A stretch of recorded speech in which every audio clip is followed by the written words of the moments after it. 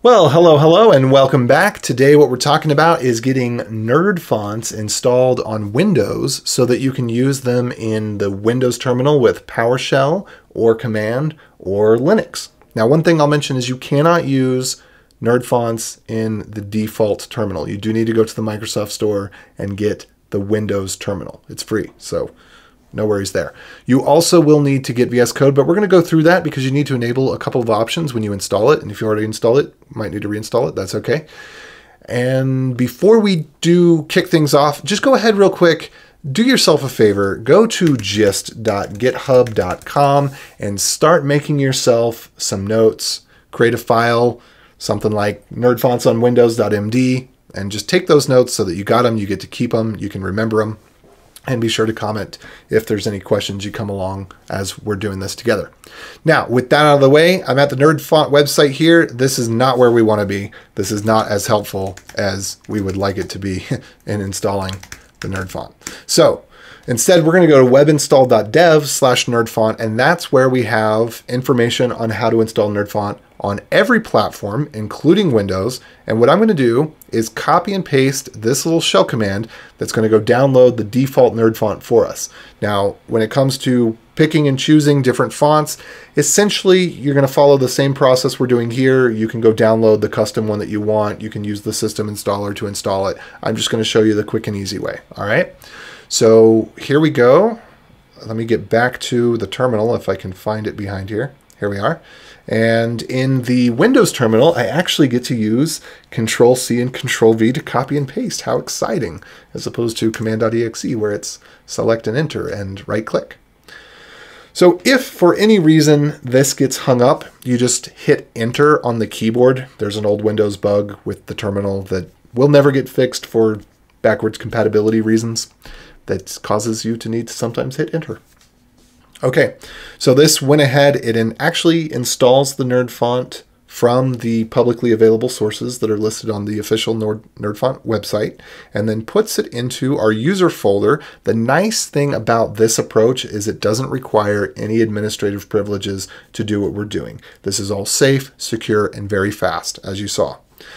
So with that out of the way, how do we use NerdFont?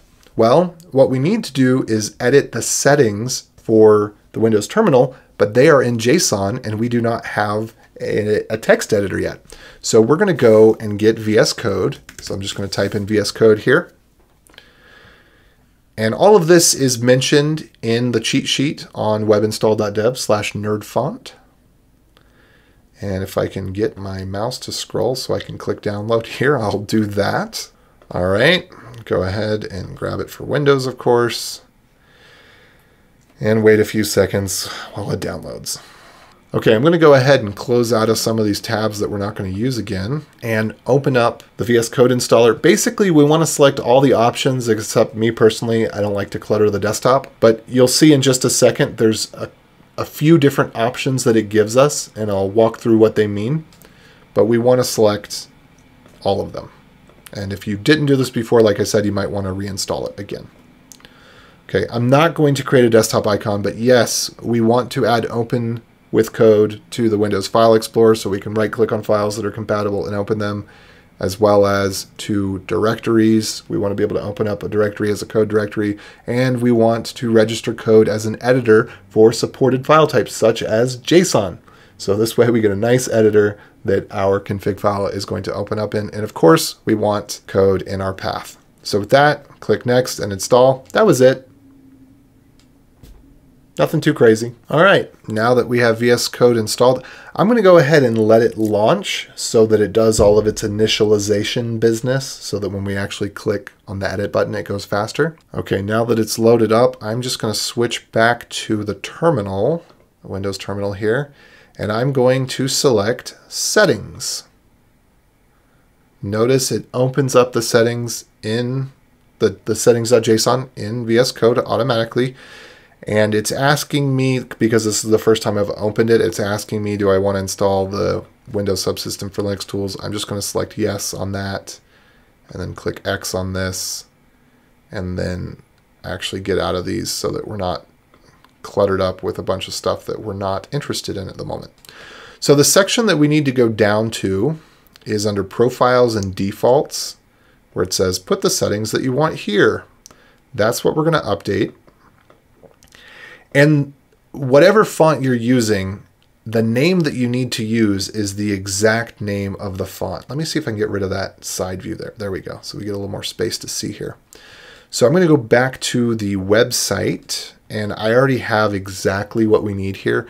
But if you need to figure it out for a different font than the default Droid Sans Mono, then you're going to have to open up your system font viewer and find out what it believes the font name is, because it's different than the file name. So what you find in the zip folder and the name that the font uses when it installs could have abbreviations in it, or it could have spaces or removed spaces. Like for example, the file name for this was something like Droid Space, Sans Space, Mono Space, compatible for Windows, NerdFont, and that gets condensed down to just Droid Sans Mono Space NF, right? So we're going to go back. I actually don't think we need to reference this again, so I'm going to go ahead and click out of there. But there is more information if you want to learn a little bit more about options that you have on Windows and other operating systems. See if I can get this right here. Being on a virtual machine, sometimes it's hard to get the mouse and the keyboard to behave as expected. And also dealing with keys, like I've got Command for saving and all that, but I have to use Control when I'm in my Windows screen. So here we are. I saved that. We should be able to exit out of this. And now we're going to have to exit out of Windows Terminal. And then we're going to open it back up again. Oops, it already disappeared. Here we go, Windows Terminal. And the next bit is we need something that actually uses Windows Terminal. And for that, I am going to suggest that we call upon our good friend Webi, which we just used Webi to install NerdFont. So now we have the webi.bat command. We can use Webi to install LSD as well, and pretty much all of our developer tools. So it's going to go grab that for us and put it in our path. So now if I type LSD laugh, is that how I do it? No, like this. Fingers crossed. Oh, looky there. We've got icons, ladies and gents. So we got the gear icon, the folder icon, some other stuff here. I'm just going to go ahead and create a folder called code. Can I do that? Yeah, I can do that on Windows. And I can use push D on Windows. And I will touch a file called index.html and app.js. Oh, I can't touch. What do I have to do here? Does Echo work in Windows? I think it does. We'll do this, index.html. I'm also curious, does Windows have printf? No, it doesn't. That's okay. All right, anyway, the point is I've got my icons, little JS icon, little HTML icon. So everything's working good. Now let's go check it out in Linux and see if it's working there. And it should be, because the font that's being selected is being selected in the terminal regardless of what program you're running in the terminal. So if we do the same thing here, I need to install Webi real quick. So that's just webinstall.dev, curl webinstall.dev, pipe to bash. That'll give me Webi. And then I can Webi LSD to get LSD, or many of the other programs that are popular programs are available on Webi as well. Let's see, Control-C, Control-V, and then Webi LSD. And there we are, lickety-split, faster and safer and better than apt or brew. And then, look at that. We've got our nice folders with icons here too. Booyah! All right, so if this was at all helpful to you, if it helped you accomplish your goal, or you just like my face, go ahead and click like. If you don't like my face, click dislike, because every thumb helps.